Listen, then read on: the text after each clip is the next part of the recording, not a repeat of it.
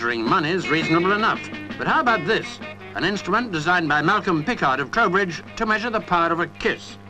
Two of Malcolm's friends demonstrate the technique. They each hold a handle connected to the machine, which registers in flashing lights and on a numbered counter. Of course, it won't register on mere formalities.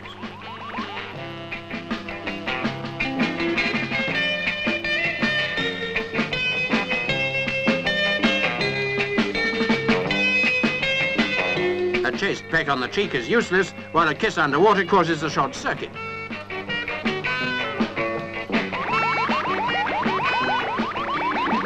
But now 16-year-old Malcolm takes over to get those lights really flashing. Baby, you're high tension.